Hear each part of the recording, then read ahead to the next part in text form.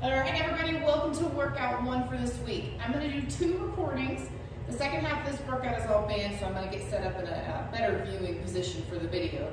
The first part of this video is all dumbbell and kettlebell. You can interchange what you have. I will show you how to make both of them work.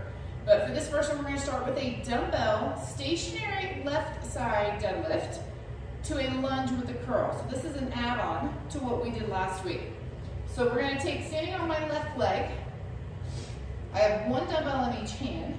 Straight leg deadlift, lifting from that back leg. Once you get all the way up to the top, that back leg is gonna come forward into a step lunge. When I get to the bottom, is where my curl is gonna be. And then drive all the way back. So again, it's straight leg deadlift, all the way to the top, step lunge, curl, all the way back to center. You're gonna stay on only one side for the first time you hit this exercise. Then we're gonna go down to the ground for an alternating single leg push-up to scorpion. The same leg that I was standing on the first move is gonna be the leg that has the weight on the floor. So I was on my left leg for that last move. Now I'm gonna kick, my left leg is gonna be the one on the ground, right leg is gonna be in the air. So I'm gonna take my push-up first.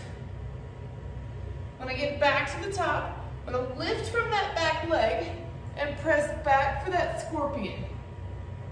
Back to center without touching the foot. Push up, press it back, and scorpion. Then you're gonna return to your feet and repeat those 2 exercises. So I'm gonna take the dumbbells again on my right leg for my stationary deadlift step lunge with curl, then back to the floor with my weight on my right leg for the single leg push-up and scorpion. Once you have hit both of those, you're gonna return to the floor using either a single dumbbell or a kettlebell, depending on what you have. That weight-wise will work pretty good. Anything in the 12 to, depending on your strength, 20 range will work great on this one. If you have something that's super light, like a pair of 5s, and maybe try to figure out if there's a way you can hold them together. It'll make this one work a little better. I'm gonna use my kettlebell. It's a 15-pounder. Flip my watch around.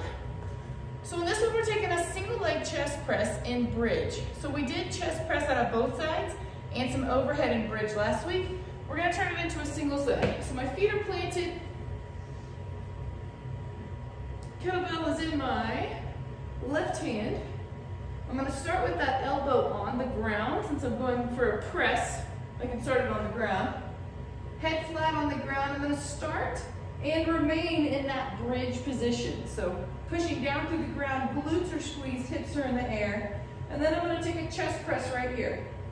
Goal is to keep your weight in both shoulder blades as equally as possible. What your body's gonna wanna do is rock to the side that has the weight and rock back. That's what you're trying to prevent. If you have a heavy enough weight, you'll be able to feel your core trying to really stabilize as you press on that one. So you're gonna hit one side and then switch over and hit the other side. When you switch sides, come down, stick your legs in the air, kind of give your hamstrings a quick break before you switch sides so that you don't end up with cramping from that stabilizing the whole time. Then you're back up on the ground to a repeat from last time, which is our dumbbell sprawls. So remember, on these dumbbell sprawls, dumbbells in hand start, we're going down. If you are comfortable jumping out with your hands on your weight, you feel like they're gonna support you pretty good and you can keep your shoulders over them, then you can keep the weight, your hands on the weights, and then jump back in and stand. If you are not comfortable with that, either you're on more of a carpet surface or your dumbbells are a little more rounded, then please don't jump back with your hands on. Instead, set them down on the outside of your feet. Take your hands in, plank, back, and then pick them up nice and strong. Alrighty, those are your exercises for the first half of the workout. Switch over to the second video and hit up the band exercises.